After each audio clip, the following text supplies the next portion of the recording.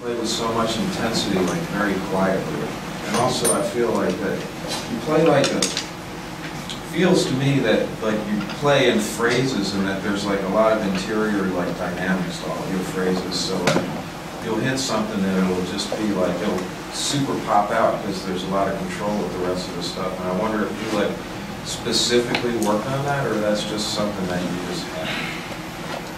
Yeah, definitely a process of playing in a lot of different environments. You know, aside from the practicing I was trying to do at home, you know, like how do I like build that press roll, you know, that kind of momentum, but like you say, within a phrase, within a beat, all this other information in the undercurrent. So a lot of it came from playing with George French and Emile Vanette at the Sheraton 6 nights a week. They could make music from it, no matter what the request. Can you play Blueberry Hill? Sure. You know, can you play String Notation? Yeah, no problem. It didn't matter. Anybody who asked for anything. And it taught me a lot because I didn't have a lot of respect for that gig when I was doing it. You know, I'm at the Sheraton thinking I wanted to be at Snug Harbor, playing with Mr. Marsalis, you know. But I needed to be at Sheraton.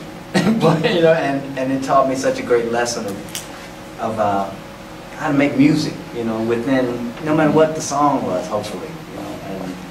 And those inner dynamics came from night after night of hitting and missing, you know, a lot of missing.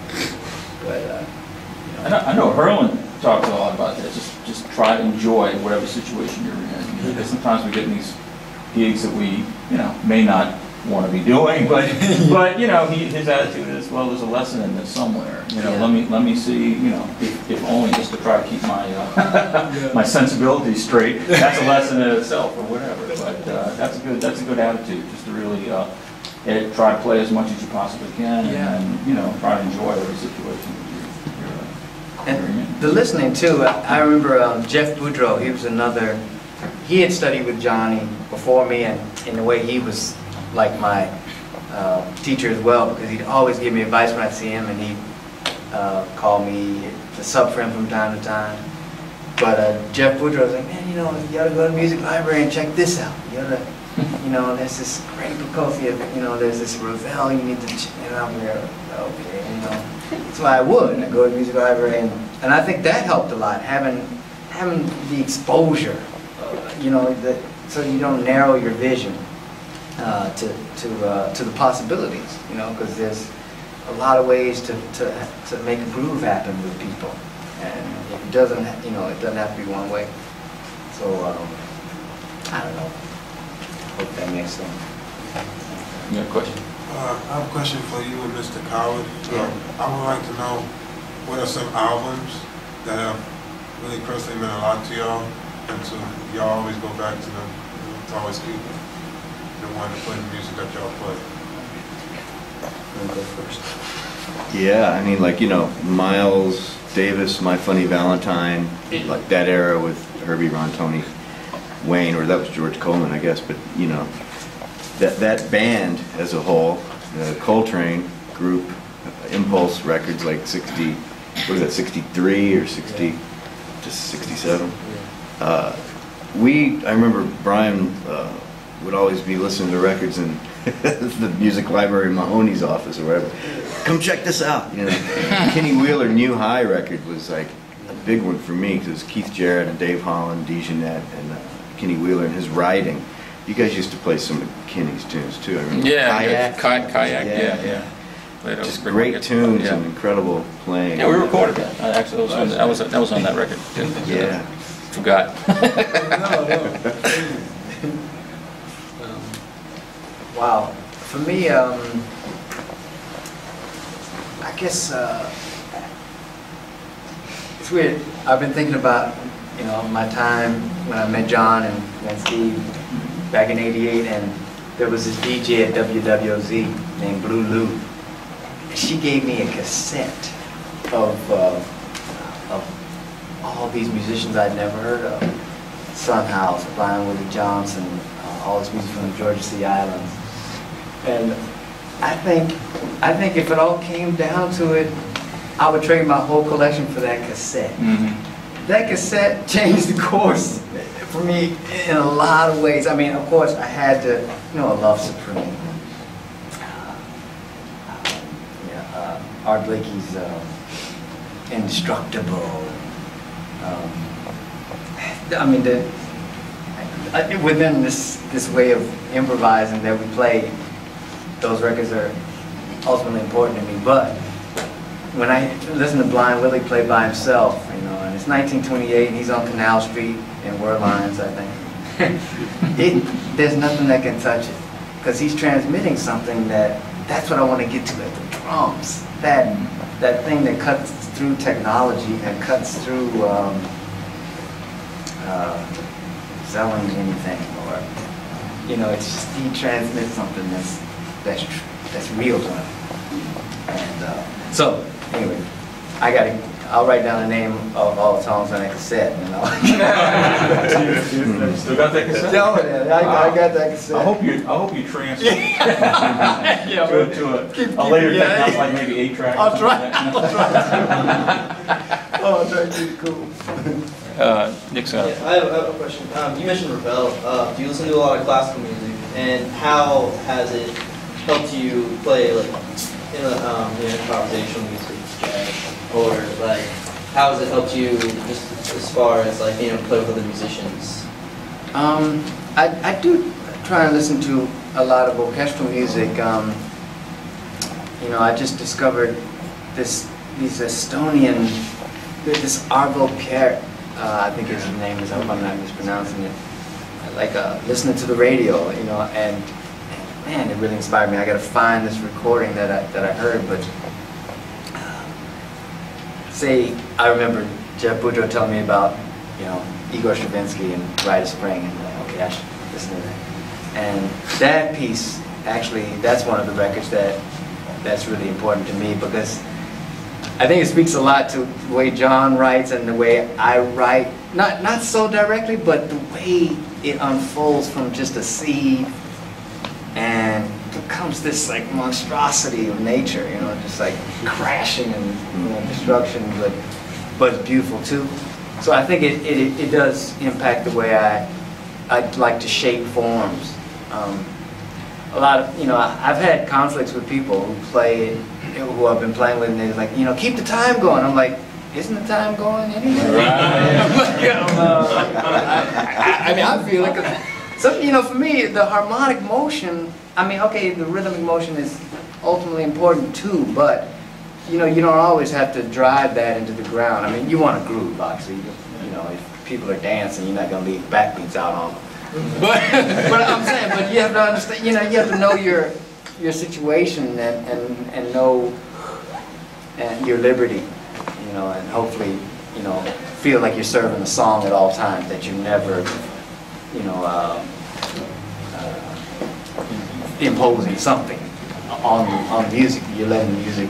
I think your use of dynamics too, to me, is very orchestral. Well, that's, yeah. You know, I mean, you sound like you're just painting colors to me, you know, sometimes, you know. And it seems to me that must have been influenced maybe by orchestral music.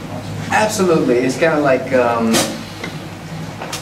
yeah, New York Philharmonic, Leonard Bernstein conducting, you know, and Art Blakey. You know? I mean, they're dynamic forces, you know, and so, you know, you try and find all that shape and motion in your instrument. So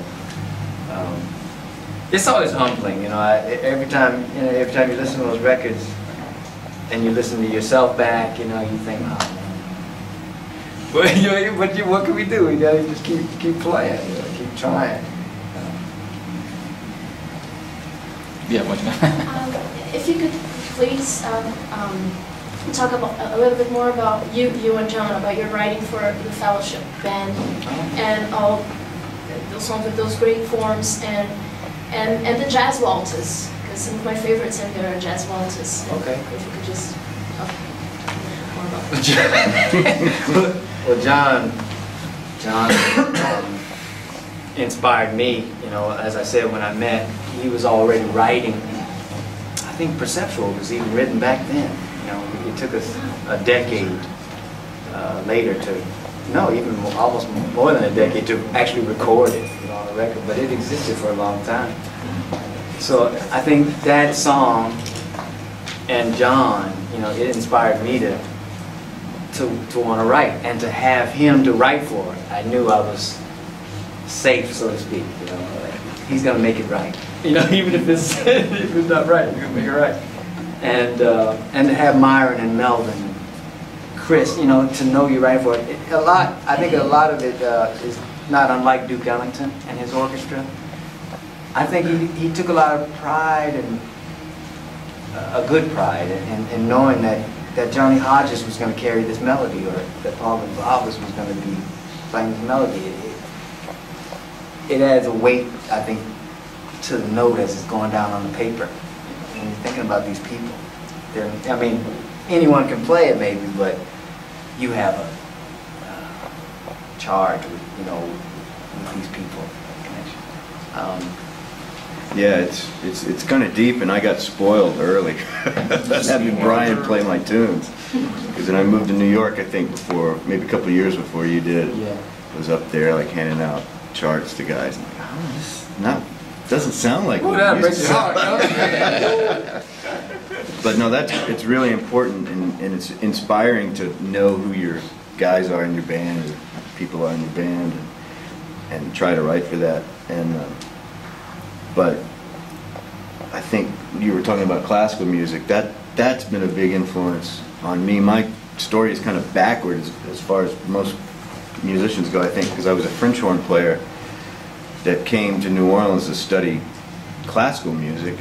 I played a little piano, and then got here and had never really heard jazz, and heard these guys, and had peers like Brian and Matt Limler and Mark Mullins, and just got bitten by the jazz bug or whatever. I mean, in terms of composition, when you guys write a new composition, do you specifically write for a recording session, or do you let the composition evolve before you go into the studio? Because I noticed this with the Astro Project, that we sort of, like, now we realize after a couple of times of doing this that we let the tunes, we record tunes and they evolve after we play them. You know, we should let the tunes evolve first before we record them. But I was just wondering if you have any particular philosophy on that. We've done both. I think the first record we'd played one gig. Yeah. As a band, you know, obviously we'd played for years. But then we toured some, and then went in the studio, did the second record, and I felt like everything had evolved, you know, the band had evolved, and they were new tunes. Some of them we hadn't played, and then after the recording, they started going different directions. Yeah. Crooked Creek is like that.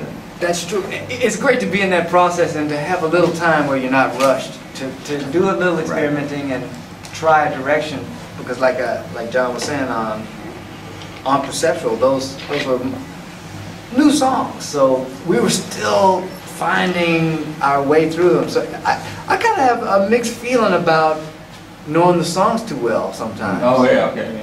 It's one of those fine lines, I think, of like having that first take and refreshing interpretation where you like you wish you could kind of get back to it, but to also know that you're not stumbling, you know, over the thing to make it whole and real. But like during that record, we were discovering a lot of how to make them records, you know, and they were going to do what they were going to do live, obviously. But I know Myron was soloing on something, and I don't know, we might have played too many choruses. We're like, how many choruses are there? About 100. and we knew something. We was like, okay, let's try to get something. It's like, yeah, let's alter the form here. Let's go back to. So I like to take those chances in the studio, and when you have people you trust, you can do that, because everybody wants the best result. Well, look, we probably should wrap it up. Would you like to wrap it up with another song, maybe, or we could at least play the melody established song. Oh, established song. Is that what you want to do? I was going to ask you if you wanted to do something New Orleans, but okay. I feel like something about New Orleans and that way of playing. I feel like it comes into our writing in a subtle way when I don't even realize it. Like Right. time moves past and I get Right. I listen to something like Patron Saint a Girl and I'm like, man, that is so second line. It's so slow, but it's so New Orleans. So I don't know. It's in everything. I haven't done this in a long time, so I'm ready. And man, if you played this before, I think there's a lot of notes in here. Yeah. I'll be really impressed if you can read it.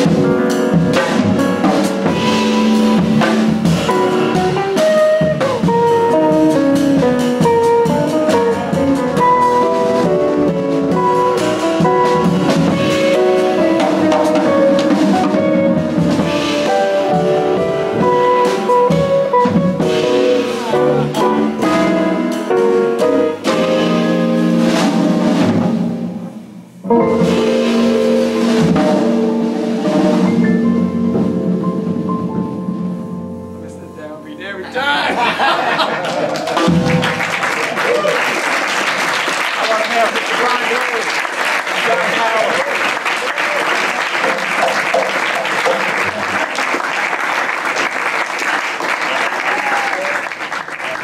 All right, well, again, you know, one of the great things about New Orleans and Jazz Festival time is we got all these great musicians coming through town. You know, we had Peter Bernstein the other day, and now we're very honored to have like one of the greatest drummers, I think, in the world, one of the best drummers I've ever played with. He actually did a record with me many, many years ago, you know, before he was big and famous star. You know. He was cheap at that time. I could afford him at that time, you know. And just a great cat, and he's going to do whatever he wants, and he said he wanted to play, so we're going to play, and then I'm sure we can coax some question and answer out of him or at some point. But anyway, how about a big round of applause for Brian Wood?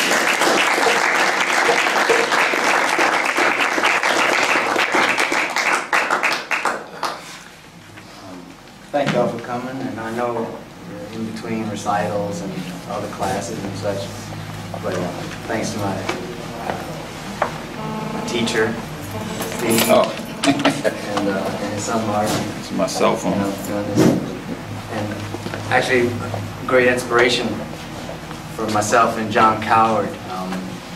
John, we met in 1988 at Loyola, and he was already composing, and I think a lot of his inspiration came from Steve, as it still does. And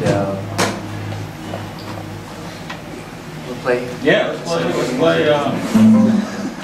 I was real honored that John told me he played this tune on his recital. This is actually a tune that Brian asked me to, if we could play this today, and we recorded it on a Blue Note record many years ago called Direct Access. This is called Ascending Reverence. One.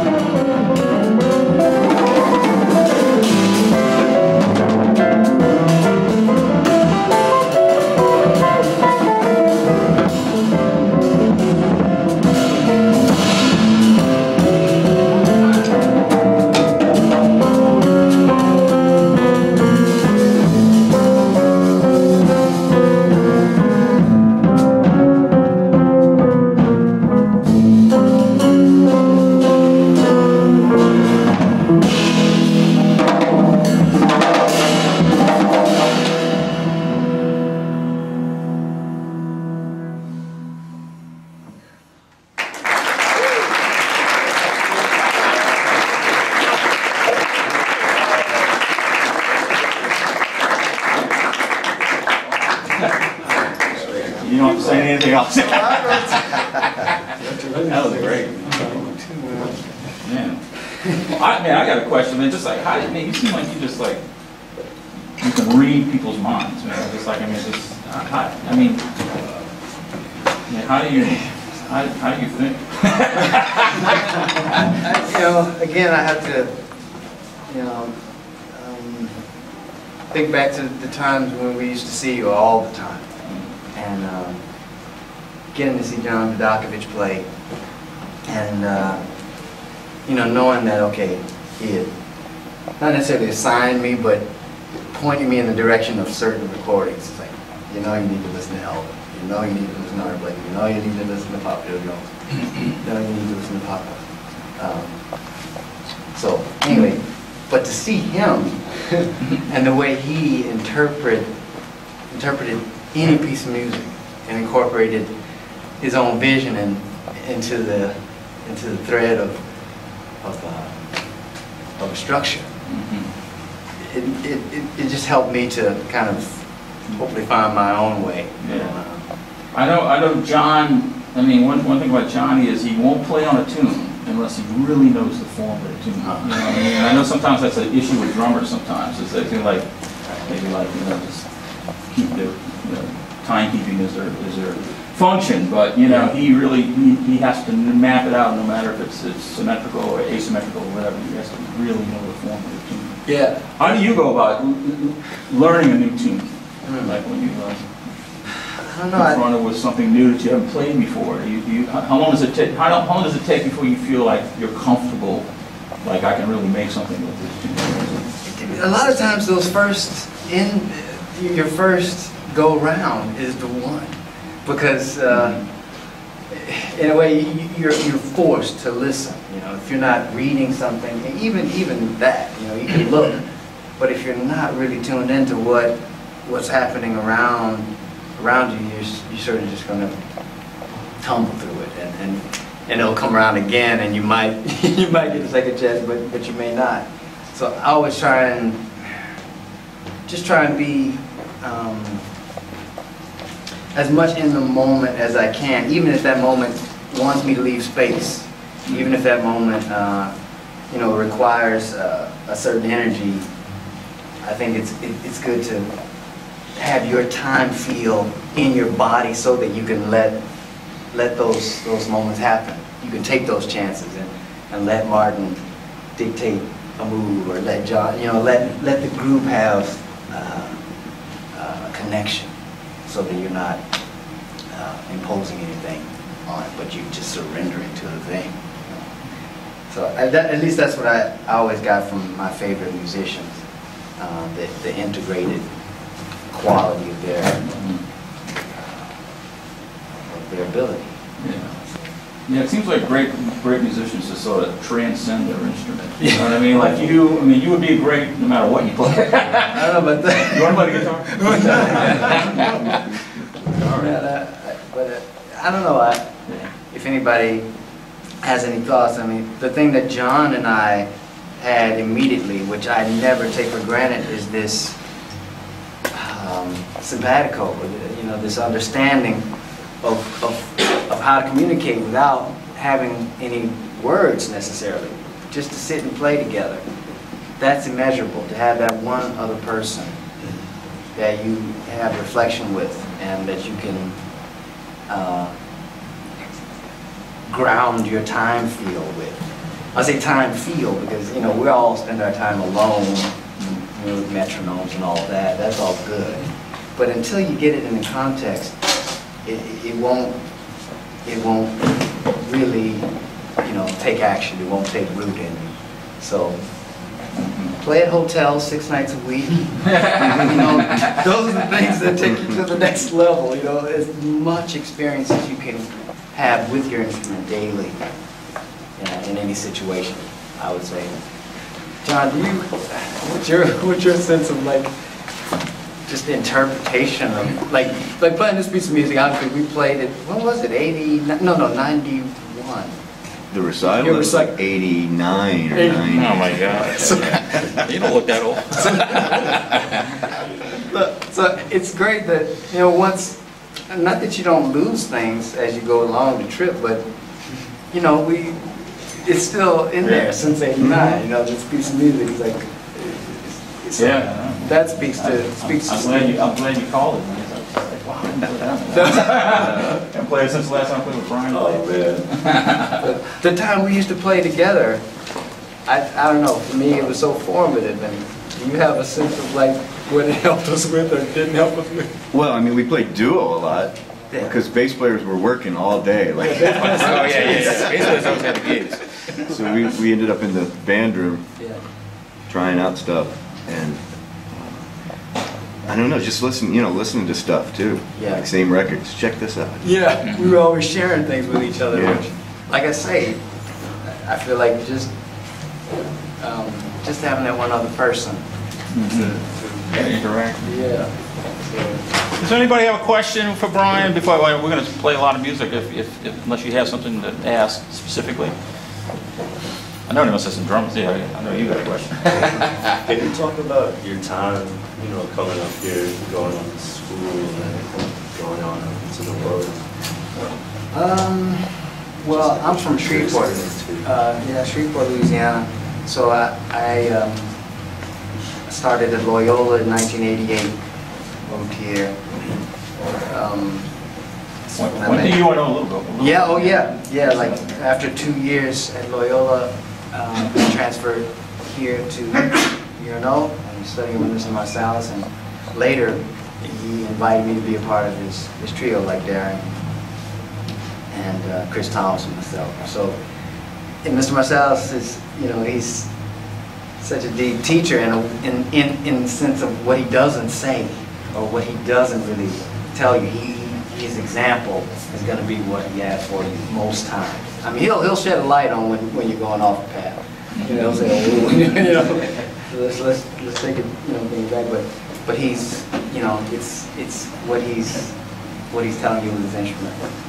And so, anyway, I had to preface coming to Loyola by having to come to one of the Jazz Fest at Loyola previous year before I graduated. J.J. Johnson had come to be the guest artist.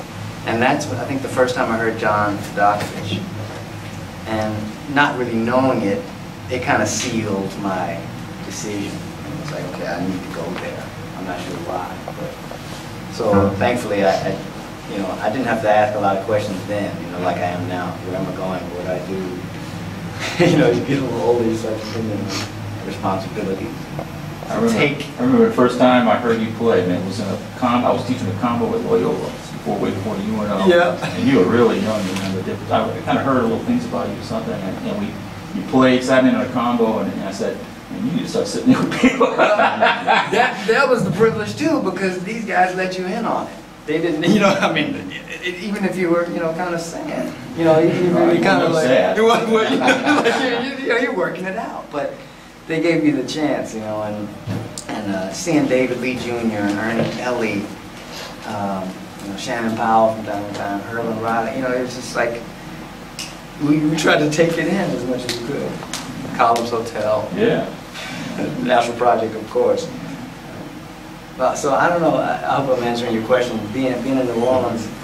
Can you talk about your progression moving out of New Orleans too? Oh, well, I guess it started with Mr. Marsalis and also having met Kenny Garrett, one of the first times I went to New York. You moved to New York after New Orleans, right? I did. I never thought I would leave, and I still have my regrets, Yeah. But I don't know. Thinking about coming back. I don't know, man. I feel as if everything that I was doing here, experiencing, taking in, was preparing me to do everything else. Just as my upbringing in Shreveport had done that, and my starting to play drums in church. That taught me an immeasurable lesson, and the bedrock of it all is just, are you listening? What are they saying? What's being said? Who's calling? Man, these iPhones. Things are like, imagine what it's doing to my brain. Yeah, right. Especially playing with a lot of singers in church that, you know, they aren't musicians, they're people that they're praising. So they, you know, maybe they didn't go to the fourth chord. And you don't go unless they go. And it's beautiful to be able to just stay there and say it's okay. You know, we're still moving. Yeah, anyway, I'm going off the track, but I was playing a lot with Delphio Marsalis when I was here. And he's such a funny dude because he was tyrannical with drummers, you know. I was talking to Darian about it the other day. You know, he wanted to hear a certain thing and he was challenging us. Victor Atkins knows what I'm talking about. And so, it helped to have those challenges, you know, to try and fit into ensembles and know what you had to bring truly, like, because you can't bring something that you don't have, or that someone else's. You have to give it yours here. So anyway, I don't know. I met Joshua Redmond during that time. We were all playing together, and a lot of times, sometimes I should say, people ask how did you get into that situation. It's, I mean, you know, I can't really say aside from it was a blessing to be able to do it and to know that I never really had to try and network as much as I needed to be there and listen. Hopefully, you know, one thing I need to say about Brian too, and I've just observed that, you know, he's been one of the most successful sidemen. Of course, he's a great leader of his own group, but there's so many people that want to play with him, and I think it's above and beyond his ability to play the instrument. You know, it's just his personality. You know, he's just such a warm, glowing, friendly person. You know, I've never heard. I tell him the other day, "He's so nice, man. Don't you ever like go off on him?" I'd love to see that. Like, just like go off on the waiter or something like that. Spilling his drink or something. You know, maybe he holds it all inside. But I felt that the same way about Marvin Smitty Smith. He always started to turn up on records or stuff like that. When I found him then, he's just the nicest guy in the world. You know what I mean? And I think that's a lesson in itself. Is you can't, especially the sideman, you can't come to a playing situation or a gig and have an attitude. You know what I mean? You just have to be, you know, because it's a social thing. You know, we all have to feel comfortable with each other. You know, and we have to kind of leave our egos at the door. You know what I mean? And I think that's just part of his natural. He didn't have to work at that. That's just the way he is. You know, but I think that wouldn't. Do you ever attribute a little bit of your success to your personality, or just have you been in situations where you feel like it was like oil and water with anybody, or people where it didn't work very well? It's happened once or twice, yeah. But it's important to, you know, people say, you know, some folks say you can't trust your feelings and all that, but people want to know that you want to be there, you know, and they want to know that you're emotionally invested, that you got, you know, just that desire to make it happen, to you know, like by you being part of it, to give that thing that all of a sudden it just lifts it up. So, I mean, I feel like... And that's always where the business and the pleasure kind of like, you know, that's you know, because, you know, you're probably playing anyway, but it's like... But this is the first time... I'm glad you're doing this for free today. I'm glad that you share the time with y'all, you know, and that John and I, we got here a couple days ago, we've been in the streets, but the fact that we could just, you know, have this little moment. You know, first time we played with Martin, and it's great to have that unspoken connection with someone. You know, where you're not looking at each other like, oh, are we hooking up? You know, yeah. Hopefully you don't. I mean, sometimes it's gonna happen, and then you know you have to know. Are you gonna give? You know, are you gonna meet each other in the middle? You know, that's important. If you're not gonna. I know I turned it off now. It might be. Maybe it's mine. Maybe it's Brian. Sorry, folks. This is the evils of. Yeah. That's funny you say it, because the first time I ever played with Johnny Vodakovich. I'm off. You off? Maybe it's built into my amp. That's okay. I paid extra for that. I got a wireless amp. But the first time I played with Johnny Vodakovich, you know, I heard a lot about him, and you know, he had this reputation that preceded him and stuff like that. But we were just doing like a little trio gig. Somehow the band leader I was with Hire Johnny, and Johnny did the gig, and it was at Ford, so it used to be right around the block from, a little tiny place right around the block from Tipitina's, you know. Okay. And he did about 2 or 3 gigs, and I swear, he never said a word. He never said anything. And it was like, I never had any verbal contact with him at all. He just came, played the gig, played great, and for 3 or 4 gigs. You know what I mean? It's like, I never had any kind of like conversation with the guy. And it was like, on a way, it was just like really cool because the conversation didn't taint like anybody's, you know, like preconceptions about the way it would be or whatever. He just came and did the gig. And, you know. I don't know if that was a good thing or a bad thing. Maybe he hated the gig. Well, when did Actual Project come together? Oh, well, that's, yeah. Well, I'm the junior member. I've only been with the band 25 years. Oh, The band's been together. We had our 30-year anniversary last year. And so, yeah, it's been a while. We're the Rolling Stones of jazz. that's immeasurable. That. Speaking of Astro Project, you feel like doing an Astro Project tune, man? You want to do the North one? Oh, sure. I think that's a kind of a. I wouldn't want you to sight read that one over there, but that's a kind of, you know, unless you want to.